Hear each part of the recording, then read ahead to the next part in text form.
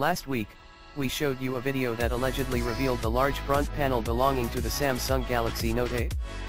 Today, a new report out of the Netherlands suggests that the phablet 6.3-inch screen will have the same edge-to-edge infinity display as the Samsung Galaxy S8 and Samsung Galaxy S8 Plus.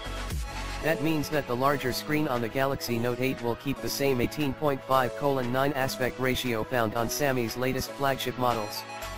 That is considered a better ratio for watching videos than the 16:9 aspect ratio found on Samsung's 2016 high-end models, including the twice recalled Samsung Galaxy Note 7. Unknown at this time is the resolution of the screen. It could keep the 1440p resolution used on the Galaxy S8 and Galaxy S8 Plus, although there is some speculation about a hike to 4K.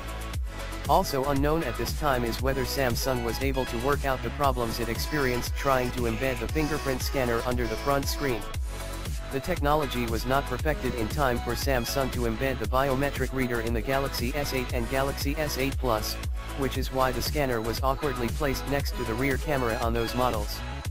The Samsung Galaxy Note 8 is expected to have Android 7.1 pre-installed and a dual rear camera setup when it is launched later this year. The phablet could be unveiled during the IFA 2017 trade show, which starts on September 1 in Berlin.